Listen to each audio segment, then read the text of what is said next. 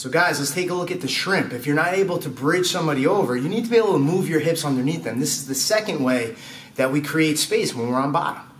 So with the upa is where our hips go up, the shrimp is where we straighten out one of our legs, we bend the other leg so that we could slide out.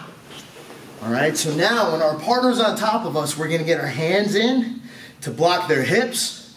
We're gonna slide our hips underneath. I'll even turn to the other side and do it again. And that way, we can free our legs and go to guard. Let's see what it looks like when there's a big bad bully on top of us. So guys, sometimes I'm gonna bump her hands to the mat and maybe I can't trap her arm, she keeps pulling it out.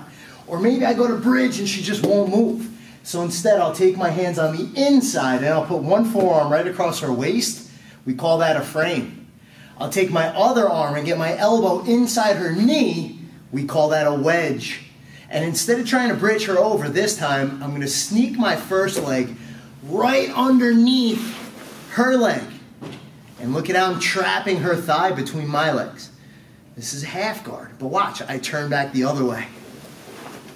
Now this time I use my foot on the ground to slide my hips out so that I can pull my other leg out. Now look where we are.